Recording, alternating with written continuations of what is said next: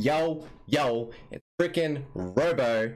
It's a bit of a cringy intro, but it's what we started the channel with, so we're gonna freaking keep it, boys. We freaking hit 1,000 followers. 1,000. Like, what? I mean, I know right now we've just hit 1,250. This video was intended to go out at 1,000, so that's what this video is about.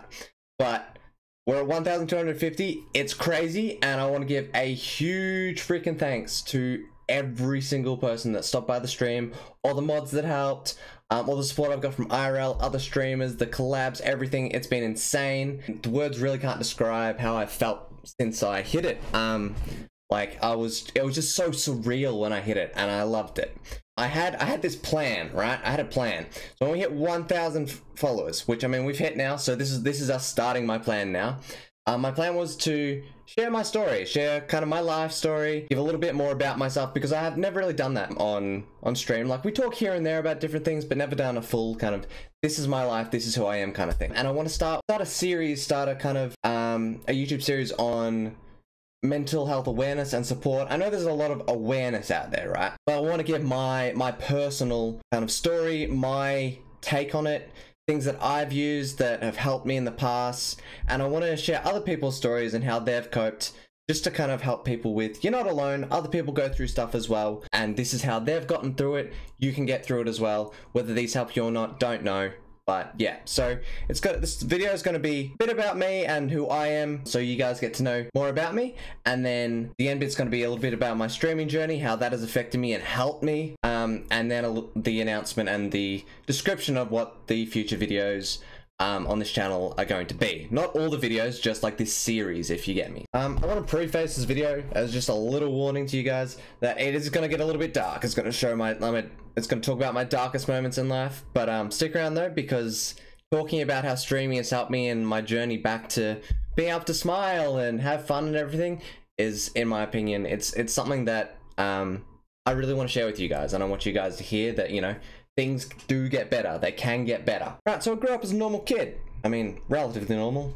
Look at me, duh. I had a loving family, a good home. Couldn't really ask for anything else, looking back. When I started going to school, daycare, all that kind of stuff, it became obvious that something was wrong with just the way that I interacted with people. I struggled with lots of things and this was kind of the start, really, to discovering who I am, my anxiety, and to this day, I'm so grateful for how quickly we caught on to certain things, because I wouldn't be the person I am today without all that time to prepare myself and learn coping things and all that kind of stuff. The first time it really showed up, like before, you know, childhood, you just kind of go, yeah, you know, it's just a kid, whatever. But first day of school, I was kicking and screaming. I would not leave my mum's side, and things like that just started occurring more and more. I wouldn't see people. I wouldn't leave the house. And for me, I remember like some of those moments. It was just normal. I just didn't want to do those things. They were scary, whatever. Didn't really personally feel like anything was wrong until I started struggling to communicate with other kids.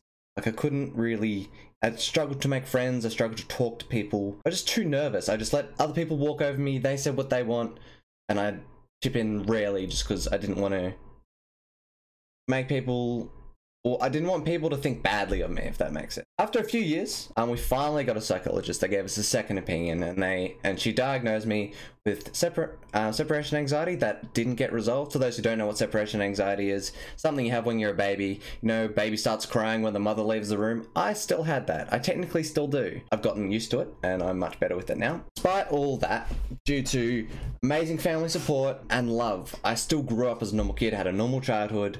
I loved primary school. I remember through all high school, I still wish that I could go back to primary school. For no reason other than I enjoyed it. I love my teachers, I love my friends, I just enjoyed my life. And bang, we're in high school. I'm trying to go as quick as I can because there's a lot to cover in this video, and I don't want it to take too long.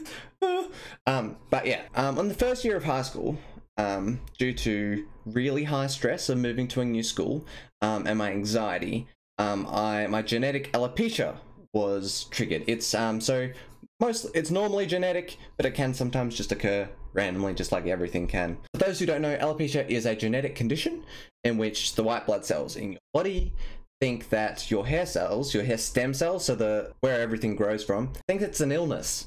So your white blood cells try and protect you, obviously, and they start attacking your hair hair cells, which can lead to different stages, different types. Most people just get thinning of the hair, so you know, you just got slightly less hair than everyone else. Doesn't really have an issue. Some people only lose hair from certain areas. I know people that have lost all their head hair, but their arms and legs are fine. I personally, I have the full version of alopecia, so no hair whatsoever. But that's just a little bit of an explanation for those who don't know what it is, because I know lots of people drop by the stream all the time and they're like, why don't you have no hair? That kind of stuff. But yeah, that is an explanation for those who don't know. Most of you who do stick around the stream, most of the time you do know what that is. Unfortunately, as high school kids can be, they're a bit cruel. I mean, I was year 7, so 12-year-old kid, no hair.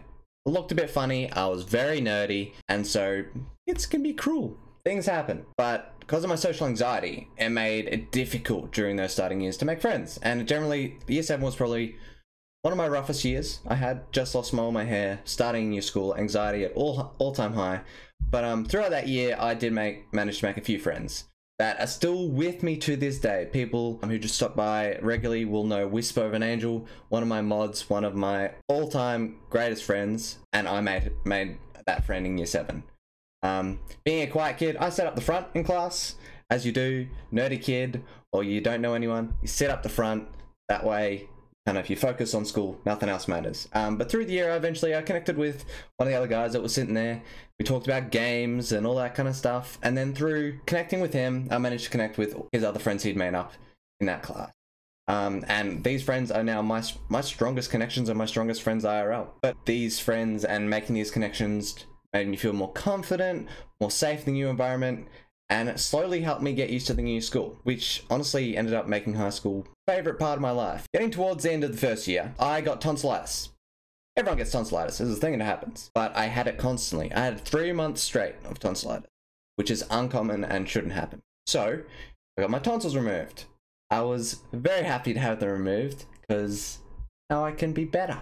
But after I got them taken out, something else happened. So maybe like a month, 2 months later, we're like, he's still really tired. Like you get really tired after you first get them out. You're tired for a little bit, but I was still really tired for a long time. Turns out I had glandular fever. I was diagnosed with it a little bit later by a doctor, and there's a lot of different side effects you can have with that. But the main one I had was just exhaustion. I was just tired a lot, sleeping a lot, couldn't be bothered doing anything. And then it evolved. There you go, there's a word. It evolved into chronic fatigue. Over the next 2 years, I slept anywhere from 14 hours a day to 22 hours a day. There was a week where I slept 22 hours a day every single day for an entire week, right? You know how ridiculous that is? I was awake for 14 hours total for an entire week. That's crazy. This also meant that my brain wasn't functioning correctly, so I needed to be reminded to eat food, go to the toilet, to have a shower. I really was just a husk of a person. I just frankly didn't exist.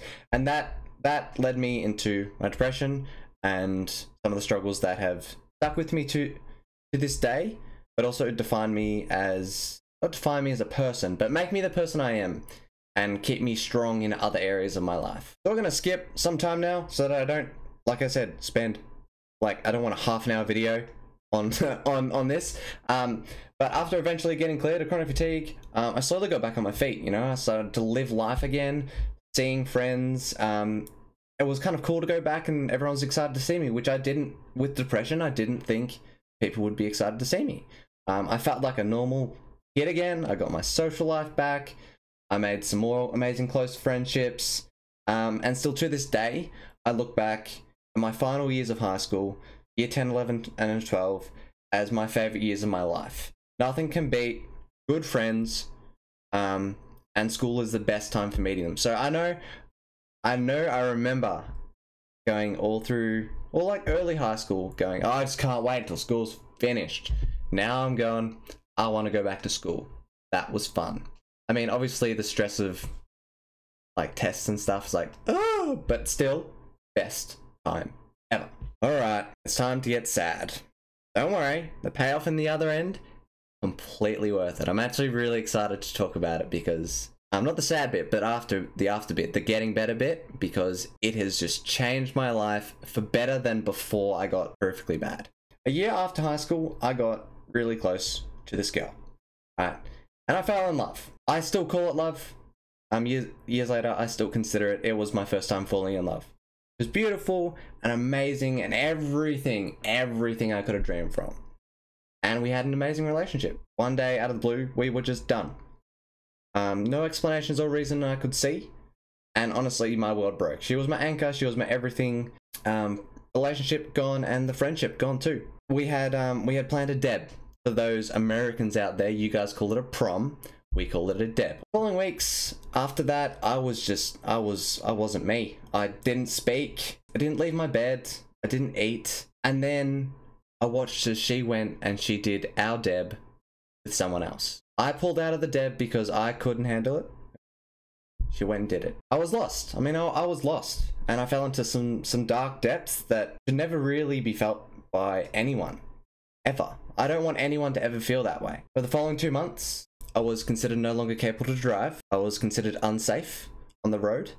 So I wasn't allowed to drive. I couldn't interact with people. I was just too out of it. I wasn't me. I also was no longer able to work.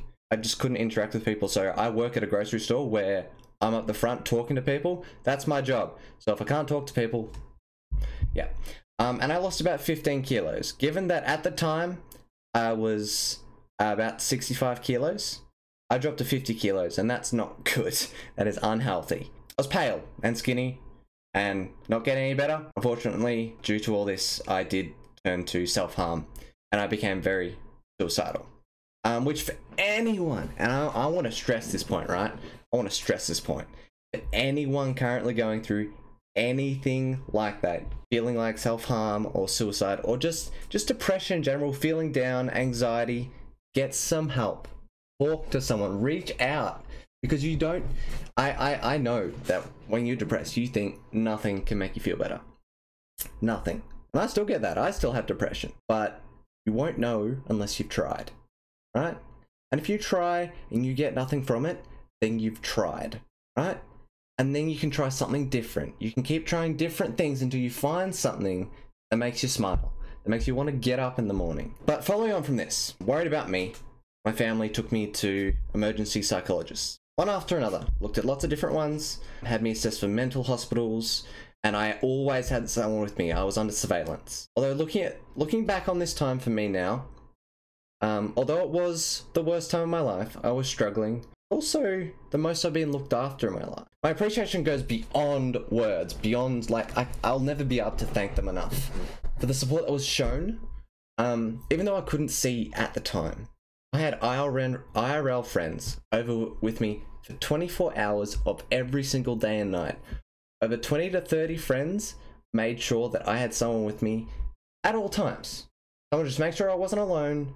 Even people who I hadn't spoken to for a couple of years, who heard that I was struggling so much, just messaged me. I was like, hey, do you need someone to hang out with? Do you just need someone to hang out in the house? Like, obviously I couldn't interact that well. So I had people come over and they sat down and they just do what they do at home. They draw or play Fortnite or whatever. And I'd do what I'd do. It was just that, having someone, that company. And looking back, I know that I wouldn't still be here without them. And I am beyond thankful and lucky for that support. It's crazy. And I don't know what to say. That's, some of those people are going to see this. Some of those people are going to see this video. And I want you to know that you know who you are. I wouldn't be here without you. And so, over the next few months, I put on some weight, thanks to friends making sure I was eating. And I started to look like a human again. I could actually talk to people for small periods of time. Life was hard, but I was sick of letting depression control me. It took too much of my life from me, too much time, too many connections that I could have made, too much progression in my career or whatever I wanted to do. It took too much time and I was done with it. I needed to stop letting it control me. All right, now it's time for the good bit. We've had some sadness, right? We've had some sadness, but it's time for the bit where we all smile and we feel happy, right? In September of 2018, I decided that I might try a live stream. Just something to do. I was sick of being unproductive. Couldn't work, I couldn't go anywhere. I wanted to do something with my life. I tried once before to stream, like 3 years prior. I'd done like a total of 3 streams. Never really worked for me. It was just something funny to do with a mate so he could watch while I played. So I don't really count that as my start of streaming, like the 3 years ago. I considered September when I started streaming. But it was something that I enjoyed watching. I enjoyed watching other streams. I have for so long, back since Justin TV days. And I felt like it might be something that I want to try myself. Just something to do, like feel like I'm actually, you know, putting something out there into the world. The first week of streaming was just shits and giggles. I mean, I was just having fun with my mate Flaming Angel. At the time, I didn't really care who watched. I mean, if I had 0 viewers, I don't care. I'm having fun with a mate. I'm just doing it. I'm doing it for fun, right? I don't plan on it going anywhere. Like, you know, who cares? If I do it for 2 weeks and then I just go, whatever. I can go and, like, it was just something to do while I was at home. And I mean, honestly, I was just hoping that it might give me a chance to connect with more gamers, you know? Whether it allowed me to, if one person dropped in and then I made a friend that I could play games with, that was more than I could hope for. Like, I really just wanted to be able to connect with people. And then the fateful day, I don't know the date, which makes me sad, but the fateful day that big time Rob, the absolute legend, raided me. Now, I can't remember how many he raided. I think it was between 20 and 30 viewers, right? But I mean, I'm sure as anyone who's tried streaming before knows, a 20-man raid when you're at 0 viewers is such a boost to your morale. It's like, they picked me. I was picked. Why? Just like I was feeling that I'm not that good. I don't know what I'm doing half the time. I'm just having some fun with a mate, right? And I got so nervous, I didn't know what to do, but everyone was so supportive that it made, like, I've got written here as a dot point, made me smile for the first time. This raid allowed me to smile, which I hadn't been able to do for a really long time. I finished that stream and I went out to my mum was out in the lounge and I smiled, and she was like, in a positive way, and yeah, I got to smile. Like, Rob, you're probably going to watch this because I'm going to send it to you. You made me smile for probably one of the first times after all that shit went down. And I want to thank you, because that has also kickstarted this entire journey on Twitch, now YouTube, and all my socials. I wouldn't be doing this without that raid. I probably would have quit a couple weeks later, because it was just something to do to be productive. Now it's something that is my dream. That raid kickstarted what is, like, after that, I went, yes, this is fun. This could be something I could do. It's a dream. Let's make it happen. Let's start working towards it, right? And you made that happen, Rob. Your viewers, anyone from Big Time Rob's channel, you guys are what have encouraged me to be here today. All right, so the next day after the raid, I followed Rob as soon as the stream finished, and I set up alerts. Notifications. That's the word for them. And I got a notification. Rob was live. So I went, you know what? Let's go and watch him. All I wanted to do was I wanted to say thanks. I joined his stream and I was like, thank you so much, that raid. Like, you don't understand what it's done for me. Like, he didn't really understand at the time. I think this video might help him understand what he did. And it was like, yeah, no problem, dude. And he's like, do you want to play some games? I was like, dude, yeah, I do. Let's play some games. So I logged on because we both streamed the same game and we played some zombies, right? And I loved it. I had so much fun, right? I was smiling, I was laughing, dude. I was laughing. That is something I could never dreamed of doing for over 1.5 years. I didn't think I'd be able to laugh again. After this, I began streaming every day. Rob streamed every day, so why not just join him? I'm not doing anything with my time. Let's join Rob, stream every day, and have some fun. So I started doing it, streaming every day, taking it seriously. Made me happy, and it made me feel like I could get better. I could get somewhere. I could do something with my life. If I could do this, somewhere down the track, I might be able to, like, at that stage, I didn't even consider how far we've gotten now. But at that stage, I was like, if I can do this, one day I might be able to, you know, go back and get a proper job, go back to school, as in, like, uni, get a degree. I can do something with my life. And ever since this day, I've constantly been looking at ways to increase the quality of my stream and making friends. Over this 1 week, the week I started streaming, the next week, over that 1 week, Rob and the amazing Big Time Army came through and got us to 200 followers in 1 week after meeting. That is insane, and that boosted my confidence on this platform and maybe want to try harder, do things to upgrade my system, This bad boy up here wouldn't have been able to even consider doing that without the massive support from streaming. Like, without all the love and making me feel I could do something. Well, I did this. I learned how to build a computer from scratch because I can do things because you guys made me believe I could. And so here we are. 10 months later. It is 11 months later now because I'm super late with releasing this video. Somehow we hit 1,000 followers. 1,250 followers, actually. So we hit 1K followers on the 29th of June. We had an insane stream that day. I remember that.